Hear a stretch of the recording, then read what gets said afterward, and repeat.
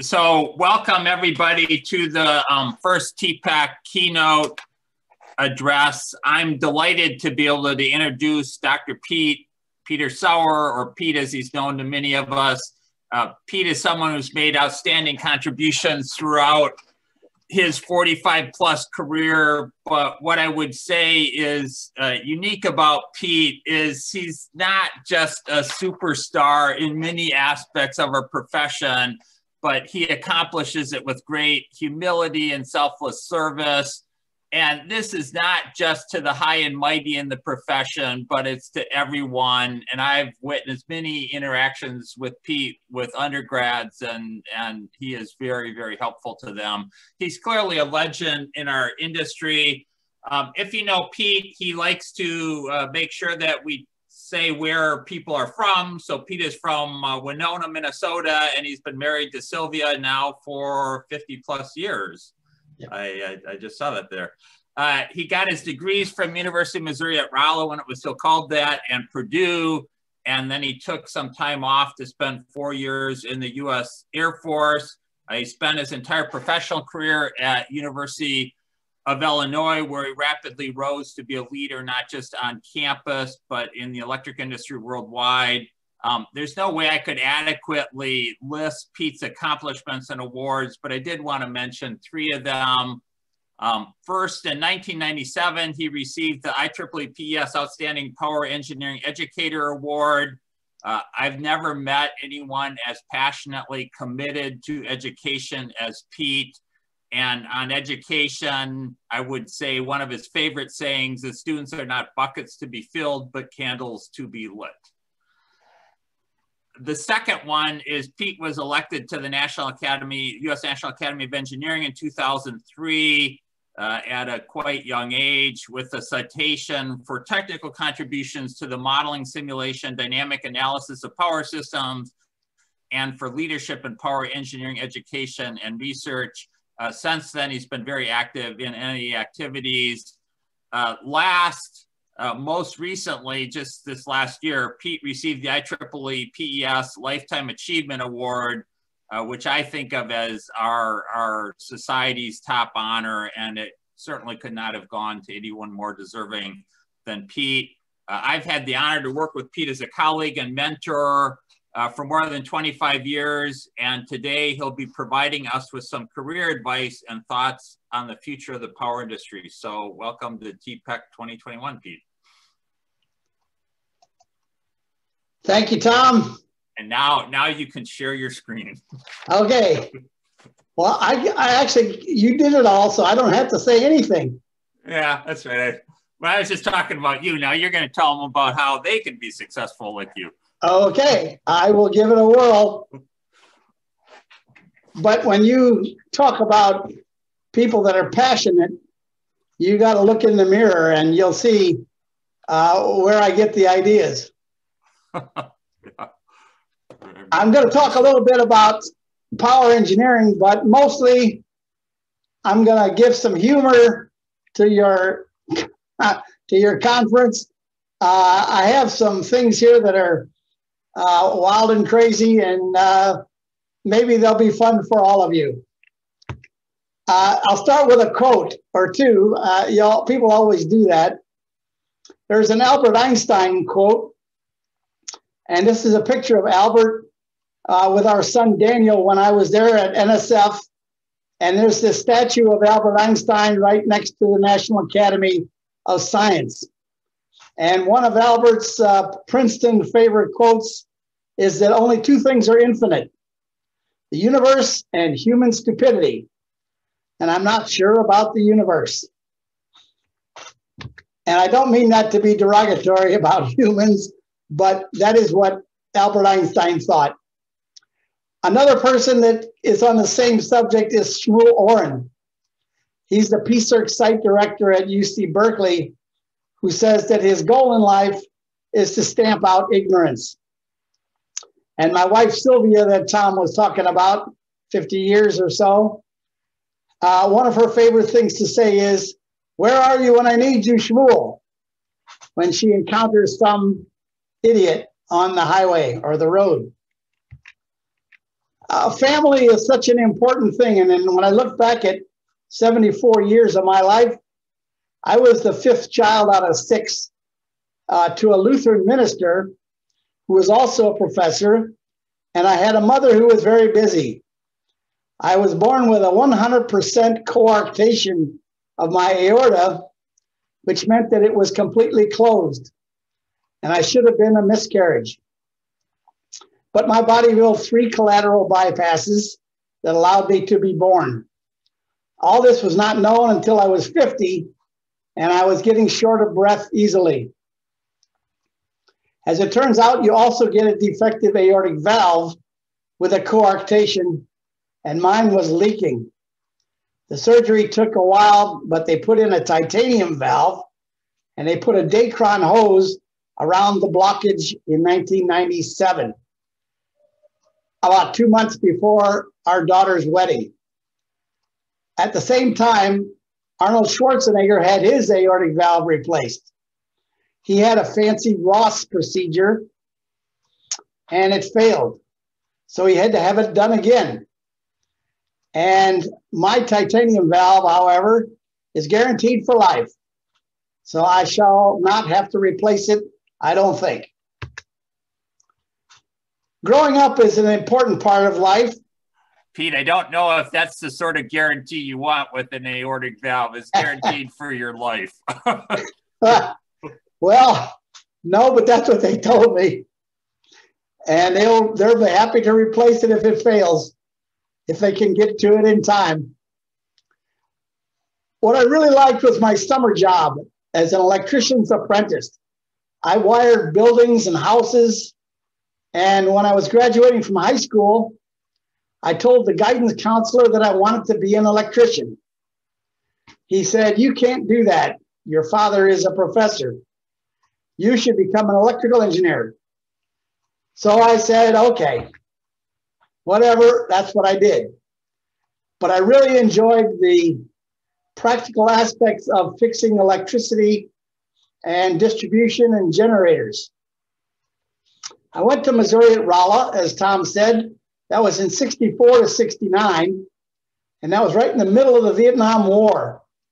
And when I graduated, you couldn't really go on to grad school because the deferment from a draft stopped after a bachelor's degree. They would get you out of the grad school and get you in the Army if you didn't do something. I enlisted in the Air Force, and fortunately they needed electrical engineers, so they sent me to OTS down in San Antonio, Texas, Lackland Air Force Base. I remember the drive straight through from here to there. That was quite an experience.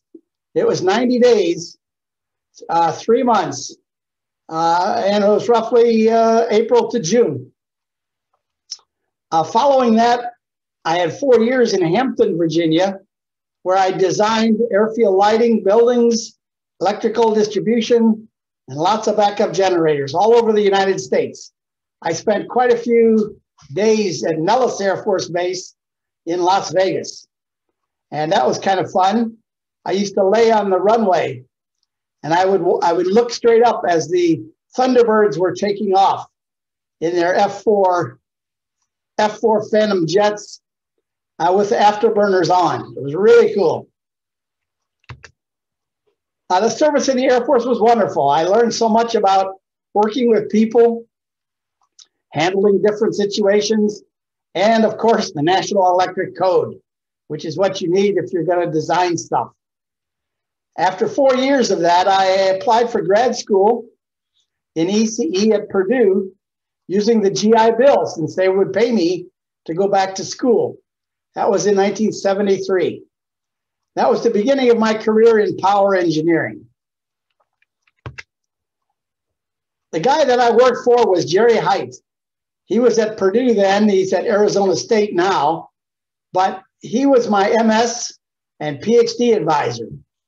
He showed me how to write and how to teach, and these are two things that I have used almost every day of my life.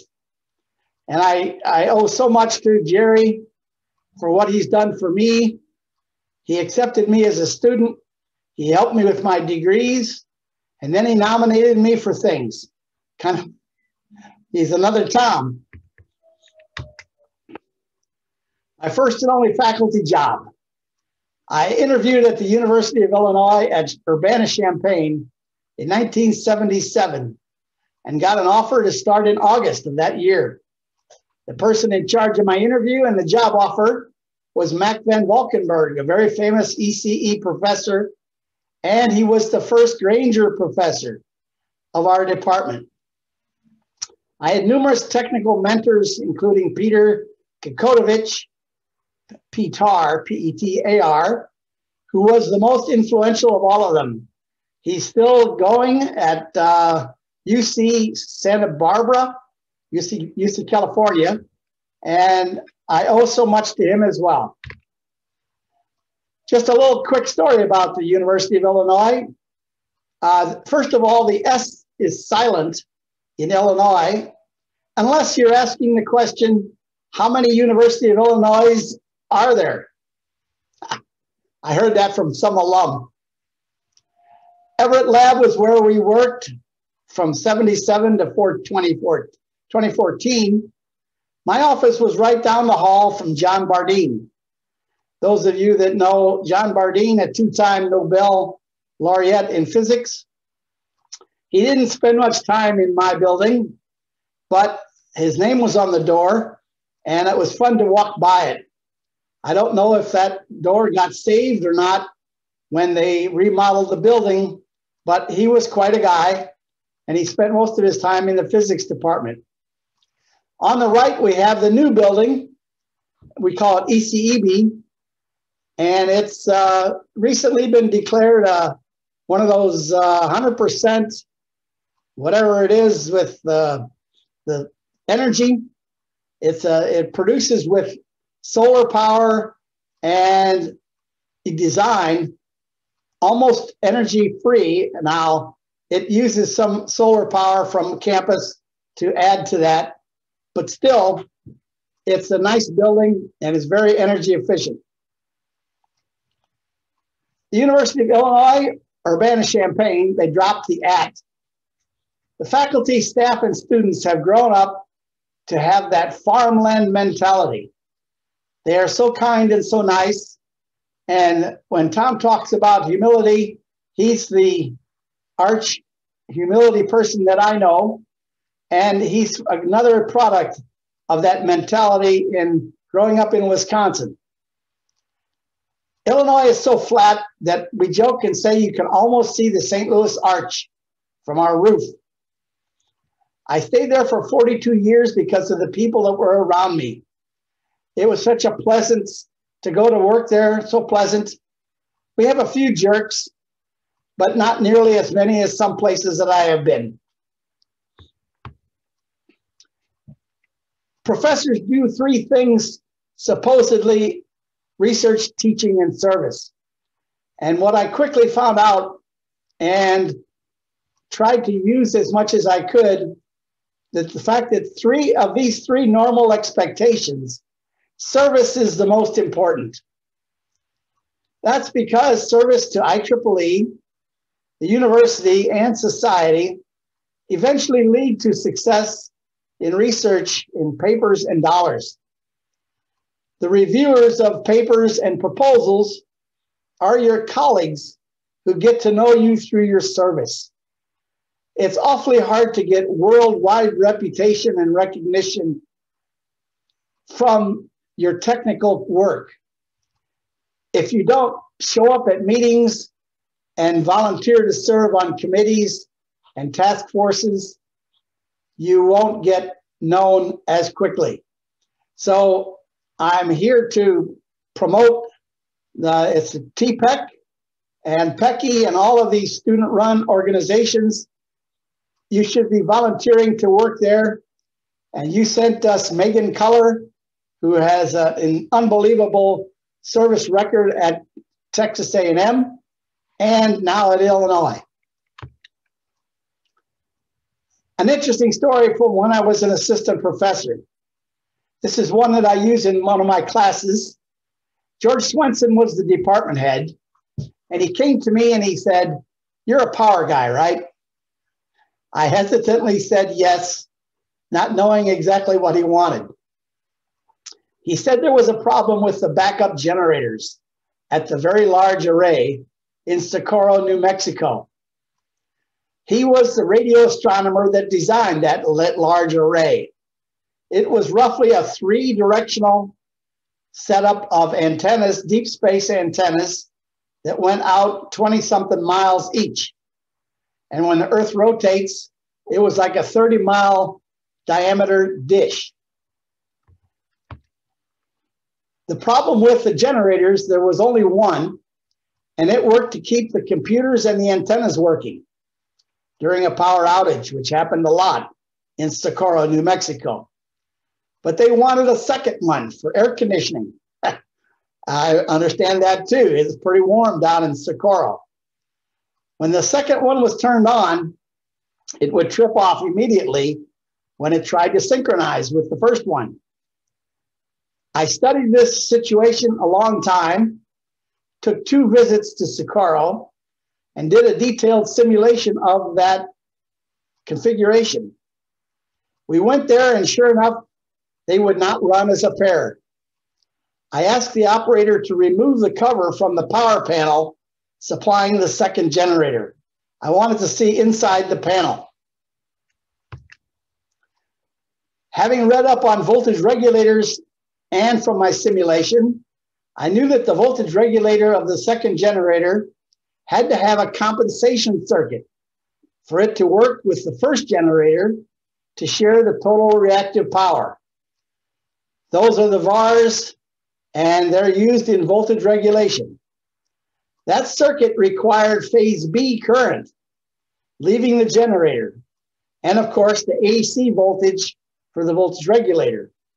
There's a little current transformer there on the right showing the round nature of it, and you just fit it over the wire and it reads the current going through.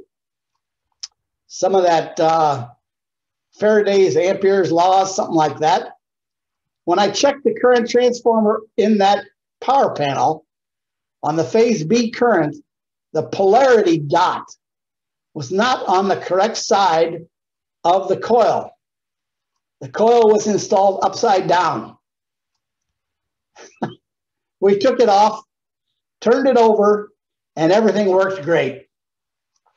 And I never had to worry about tenure after that.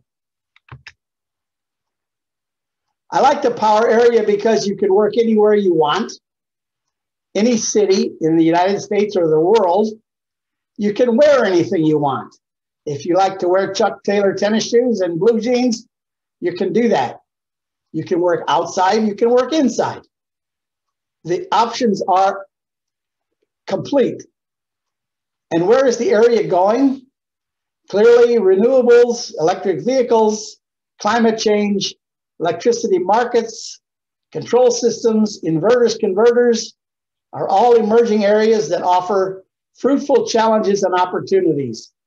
There is such opportunities for additional contributions that whatever you choose as a career, it will be important and it should be fun. It never gets old and everybody needs it. That's something that's important about technology. Here's a few things that I learned in 74 years. That it helps if you take the time to help other people. Becoming a professional engineer is valuable. I've had alumni email me and say they're so glad that they took the Fundamentals in Engineering exam because they got their PE later, and then they were promoted because they were picked over people that even had master's degrees. Going to conferences helps you meet people.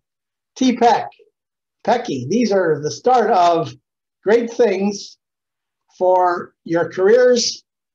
Conferences help you meet people and they get to meet you.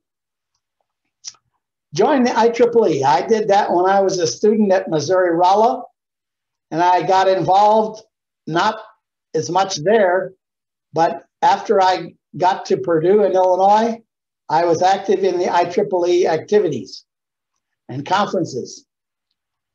Think of others when you do things. You want to treat them as you would like to be treated yourself. And so you try to make the world a better place. That's a quote from Tom Overby. I remember when he received an award for the Outstanding Young Engineer. I think it was called the Walter Fee Award at the time. And he and Jerry Haidt were up there together accepting their awards. And this award gave you some time to talk. And Tom talked about his goal was to make the world a better place. And Jerry Haidt heard that. And Tom said he wanted to become a better engineer. And Jerry Haidt was so impressed that he never forgot about it. I also learned a few things about power flow and VARs, my two favorite things. And I learned about how to work with other people. There's always teamwork involved, and the more the merrier, and the more the easier. My greatest help in 74 years, of all the things and people that have helped me in my career, the Grainger family tops the list. And they have not just made my career possible, they've helped many others. William Wallace Grainger was a 1919 grad from Illinois EE. He went into the business of automated distribution before Amazon. Of course, this was in 1920s. He sold motors and other hardware from hardware stores by mail order catalog. He still has a catalog today. The business was so successful that he made many dollars and created a family foundation. The company is still very successful and still making many dollars. And I'm a very pleased stockholder of both Amazon and Grainger. His son, David, now continues the tradition of supporting academic programs in power. He supports quite a few across the country. He would probably support Texas A&M, but I don't think you need any support. You got all that oil down there. You're doing fine. The Grainger Foundation has funded 2 chairs in the power area, 2 associate professor recognitions, the Grainger Associates, a lecture series in power, which promotes seminars, Power Electronics and Machines Laboratory, the first one on our campus, one of the first few in the country back in the early 80s, a Center for Electromechanics and Electric Machines. That was a big one that Phil Krein, my colleague, took over and still exists. And they're doing great things now, working on airplanes, electric airplanes, and other devices. They gave us money for an awards program for power students. I'm pleased to say that Megan Culler, who came to us from you, is going to receive a Grainger Award for her master's degree in April. While it used to be in live ceremony in the Grainger Library, which they built for us, it's going to be virtual. So I'm trying to figure out how to do all this virtual stuff. And I'll try to copy TPEC anywhere I can. They also paid for a portion of our new building. And they have given a total of $300 million to our College of Engineering. And that has been unbelievable. Now, I want to emphasize the student issue. William Wallace Grainger was an EE student, and he went on to become an entrepreneur. My greatest joy comes from the relationships that I have made with my students and colleagues. I recently found out that one of my very first graduate students has sold his company for over $1 billion. And now he has contacted our ECE advancement office to talk about how he can fund assistance to our power area. The point is, the alumni are valuable. When I think of that $300 million, I just found out that Missouri at Rolla received a $300 million gift from a former engineering student. And these are clear motives for treating students with respect and making sure they're happy when they graduate. They can do wonderful things, and they are so valuable that advancement should be a part of a faculty member's job description. If you're in industry, I suppose it's not as important, but economics is always there. I wanted to talk for a minute about common sense.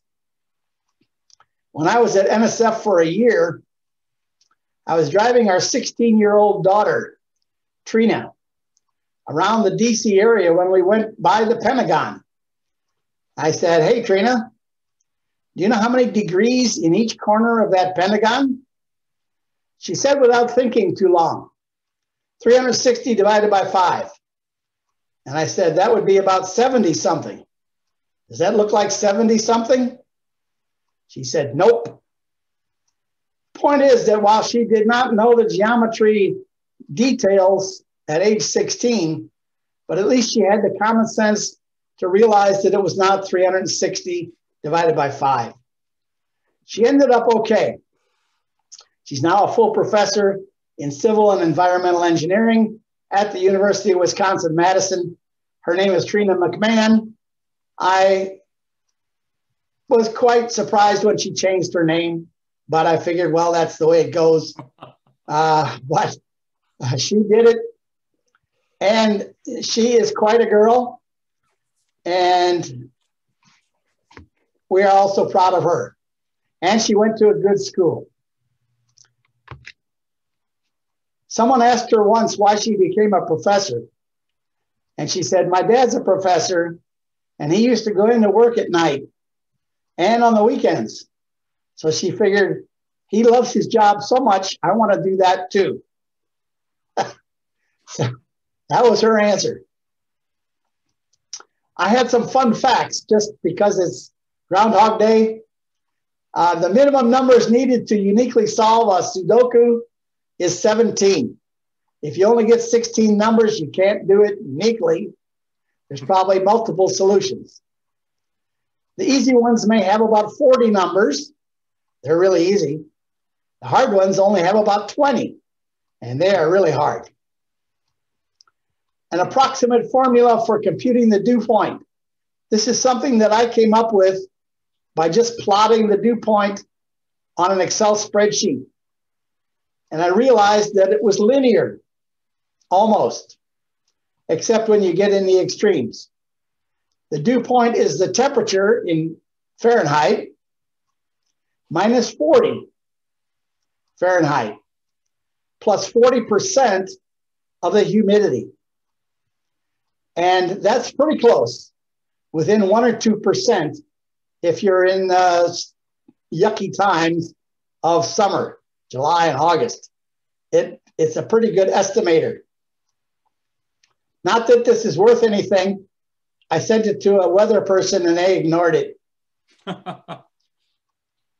Dave Takach was a planning engineer at Ameren, and he asked me for the basis for the following formula for estimating transmission line length in miles. 115 kV and above was his example. He said the length is approximately 486 times the square root of x times b, where x and b are in per unit on a 100 MVA base. Here was my reply to Dave. I said, well, you start with something you know true. Transmission lines transmitted about the speed of light, which is 1 over the square root of LC, 186,000 miles per second, where L and C are in appropriate units, henries per mile, and so on. You convert the X and the B by dividing by 377M, where 377 is 2 pi 60, and the line is M miles long. 1 over the square root of XB equals 494 over M, You just solve that for M. And you get 494 square root of X times B. The X and B are in ohms and mhos or per unit, does not matter. Not sure why his was 486. Mine turned out to be 494. And I figured, oh, maybe that's because the actual speed of light, the actual speed of transmission is slightly less than the speed of light. Or maybe because it's the real value of X and B, do not use the simple ML and MC multiplied by length with our distributed parameter values. So I don't know if that's the way it originally was created, but it sounds correct to me. And I'll let you guys and girls work on that. Let me know if you get a different explanation. Another interesting calculation that I have had fun teaching is the percent Z on a transformer nameplate. As you know, all transformers have a nameplate.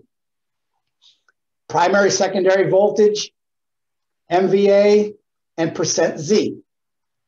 That percent Z tells you what happens if you have a 100% voltage short circuit. You'll get, if it's 5%, you'll get 20 times rated current. That's a pretty easy calculation. If it's 6%, you'll get 100 over 0.06 times rated current. I had a former student who used that while touring a substation with a vice president on a job visit, and he was hired on the spot. It's a simple calculation. It doesn't take a long time to do, and yet it tells you what's the transformer's series impedance is kind of like. You want the percent Z to be a little bit high to limit the short circuit current, but you don't want it to be too high. You don't want to limit it to 0 because then you get too big a short circuit currents, and that's hard to interrupt. An interesting quantity, percent Z. I'll end with another quote or two, and I'll use one that was originally Oscar Wilde, which is to do all things in moderation, even moderation. And that's from Oscar. And our Arnold Beckman, who created the Beckman building, I see I have an extra N in his name. It should be Beckman, not Nan. He's an Illinois alumnus. The original, all things in moderation, goes back to the Greek Aristotle. The most often quote that I used, and Tom Overby already told you about it, was from Plutarch. He was a philosopher, and several other people since then, like Robert Schaefer, have really adopted it. Students are candles to be lighted, not bottles to be filled. It's true, and it works. And my last one, I think it is, well, sort of last, comes from MASH. When you encounter a jerk, there are jerks out there that make your life miserable. And Charles Emerson Winchester III, from the TV show MASH, was a surgeon from Boston. It was David Allen Ogden Stiers, the actor's real name. He went to Urbana High School, which is right behind our house right here. He went to that high school with Roger Ebert, the famous movie critic. What he says in one show when he encountered a jerk was, "Will Rogers never met you, did he?" Of course, you have to know the famous Will Rogers quote to get that one. Finally, my favorite challenge. Name all the NCAA athletic teams whose names do not end in an S. My top answers are Fighting Illini, Fighting Irish, the Stanford Cardinal, which is I don't think a bird, it's the color. Oh. NC State Wolfpack, Alabama Crimson Tide, the Syracuse Orange, another color or a fruit, the Marshall Thundering Herd, the Navy Midshipmen, The Nevada Wolfpack, you don't hear about them too much. And the Tulane Green Wave. There's probably more than 10, but they're kind of fun. And I always use it when I want to find out what people do with sports. Here's my final advice. This is the Cowboys motto. If you've been from around here, there is a Decatur lawyer, and this is his commercial with his horse Zorro. If it's not yours, don't take it. If it's not true, don't say it. And if you owe it, pay it. I looked that up on the web, and the cowboy motto on the web adds another one. If it's not right, don't do it. So these are common sense things, but they're what guide a good career. That's it, Tom. I'd be happy to answer any questions. And Pete, thank you so much for doing this. I will just add one thing Pete Sauer is famous for is during the August 14th, 2003 blackout, everybody in the world wanted to know about VARs, and Pete is the person that explained VARs in the New York Times. So he's known for that. And I will say, Pete, on the Grainger awardees, we did just hire one of those Grainger awardees as a faculty member here at Texas A&M, and we're delighted to have Adam Birchfield joining us. So, wow, that's great. Yeah, Adam's a good guy. Yes, he is. Okay, anybody have any questions for Pete, Professor Sauer? I'm sure there's some out there. Let's see if there's can people access like the chat and stuff? Yeah, so people can send a message. Us as the panelists should be able to see it. And so they can send it either using the Q&A button or the chat button.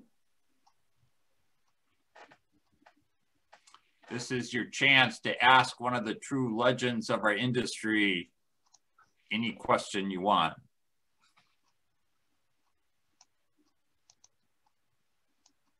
Well, that brings up another quote. It's a semi-free country. You can say almost anything you want. Yeah, almost anything. Yeah.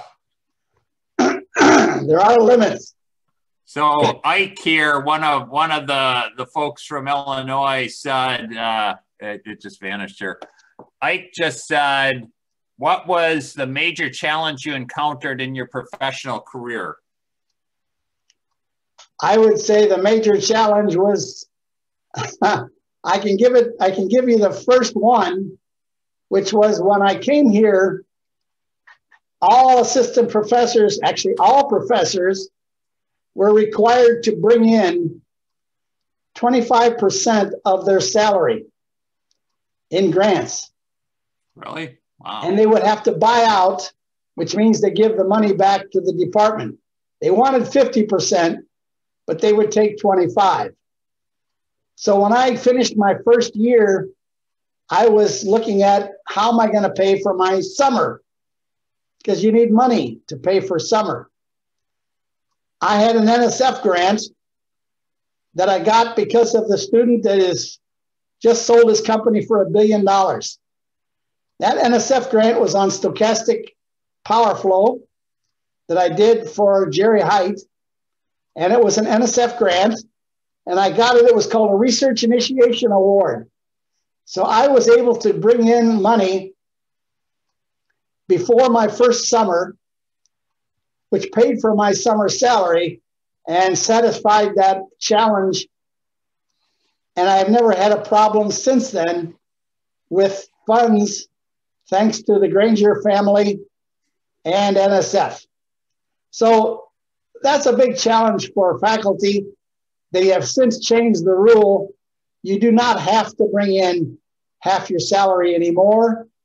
Most of our faculty are on 100% state funding. You have to bring in money for the summer, but not for your academic year. But you're still allowed to buy out during the academic year if you want to, if you have extra research dollars and you don't need them, or you want to have special activities that you want to do.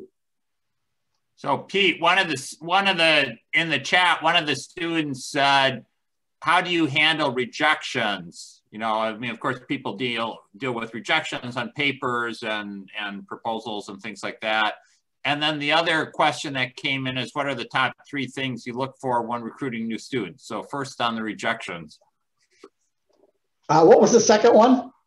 Top 3 things on recruiting new students. Oh, well, dealing with rejection is a good question. It is very disappointing to be turned down. But then again, I know reviewers that have told me that the first time they review someone's paper and they're young, he turns them down because he believes that he thinks that's a good learning experience. So I have always tried to turn it into a learning experience based on that. I think it's a little rash to do that, but maybe it works. I don't know. Well, and I tell my students that you mentioned John Bardeen, and his name was on the door when I came there in '91, although I think he had passed away by then. And even his papers got rejected after he had won all those Nobel Prizes. Yeah, well, it goes back to some of the other quotes that I used, but reviewers of papers can be very tough and very demanding. And one other little subtle hint, if you want to get a paper accepted, you should use references of people that are going to review the paper, and put the references in your paper. The reviewers like to see their names in the paper, and they get credit for a citation. So that's good advice. So what are some things you look for in recruiting new students? In my case, I read their personal statements, and I want to know what they think about things. I want to hear their attitude and talk to them on the phone or at a seminar. I have heard some really good stuff, and I've heard some really bad stuff. Okay. I don't pay much attention to GPA or GREs. The indicators of quality are not necessarily the grades or the scores. They are the kind of person you are that makes the quality. Just how much time do we have for questions? I see a whole bunch scrolling by here. Let's plan to wrap it up at 10:55. So we got a little bit more time. So let me just see here. One student said, do you think the energy market will ever change? For example, do you think the electricity market will continue to be in a loud monopoly? And you know, one thing you should probably get across is the renewable energy and green energy, and energy is hot right now, but you know, we all know in the 1980s it wasn't such a hot commodity. And actually I think that our profession owes you a big thanks, because you did a lot to save power programs around the world during that time when we were all closing down, and Illinois came on strong. Of course, some of that was helped because of your relationship with the Graingers, but that was a lot due to you too. So, well, hey, Tom, you're the one that kept it going, because you came to Illinois, and without you, it would not have kept going. And I guess the issue of the markets, I was just writing a letter for a guy named Richard Tabors, Tabors. You might know him. He's from MIT, Boston, but he was a markets guy back in the day of Fred Schwebe in the early 80s, late 70s, early 80s. Fred Schwebe died at a very young age, but Richard Tabors has continued that markets research that started with Fred, and the idea of demand response, time of day use, All of that stuff is going to become, I think, even more important with the new emphasis on renewables and time of day and computers and the smart grid. All that is wrapping it up, but it's become probably the hottest area next to power electronics. Power electronics has blown out of the water everything. They are the ones that get the students. They are the ones that have the challenging problems now with their converters. And power electronics is probably our biggest area now. And markets would be right behind it. They're both big areas. Markets will, I don't think, ever go away. There are so many social issues. Who's going to pay for charging stations for electric cars? That's a big one around here. You can't make it too expensive in the rate base because you have low-income people and you don't want to make them pay for the rich people that own the Lexuses. So I think it's going to take a long time, but I just heard that, I don't remember, it was GM. GM announced that they will not build an engine car by the year 2035, which is pretty close. Yeah. It'll be all electric. So those are big areas. They take slow change, but eventually they will overcome, and we probably will have all electric cars. I put solar panels on my roof. They're right now covered with snow. So that's a bummer, but I got a $5,000 check in the mail from the state of Illinois for energy credits. The energy credits that the utilities got because of my solar, they reimbursed me $5,000. And that's one of the benefits of being a prosumer, producer of electricity. My electric bill was cut in half, roughly, in the summertime by the solar. I can generate about 3 kilowatts. 3 kilowatts is enough to supply a home, almost. That was my home. A modest home. A modest home. And you don't turn on the stove. Yeah. So one of our conference co-chair here, Jess, had a question, and she said, how do you choose a research topic? How do you balance theory and practice when you're doing research? Kind of in the dynamics and stability area, but you can talk about it in general. That's a great question and an important one. And I forgot to mention how important working with industry is. And Tom, you're the perfect example. You spent time in industry, and that gave you the background that you needed to communicate with other engineers, and it has lasted you your entire career. I would say that one of the most important ways to choose an area is to work with people in industry like PCERC. PCERC has industry members, and they give money to do research. It's an opportunity for the young faculty to communicate with them and talk to them and find out what they want. And if they want it, they will help you. And if they help you, you will get it published and you will get it funded. So working with industry is really the key. I personally have always chosen research areas that I like. I have been negligent in my own advice. I have not worked with industry as closely as I should, and therefore, that's bad.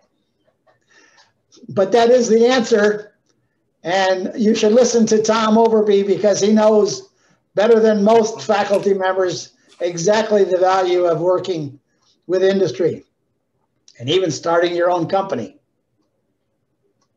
And Jess is telling me now that we need to wrap this up. So we very much appreciate you taking time to talk with us, and I'm sure you'd be welcome to people emailing you if they had additional questions. Thank you so much, and we look forward to seeing you in person very soon. So thanks, Pete. Hey, well, thank you so much for inviting me. It was really fun. And I am happy to answer any questions I get. I read my email 24 hours a day. So go ahead and let me know, and I'd be happy to talk to you. And thank you, Tom, for the gracious introduction and for the opportunity to do this.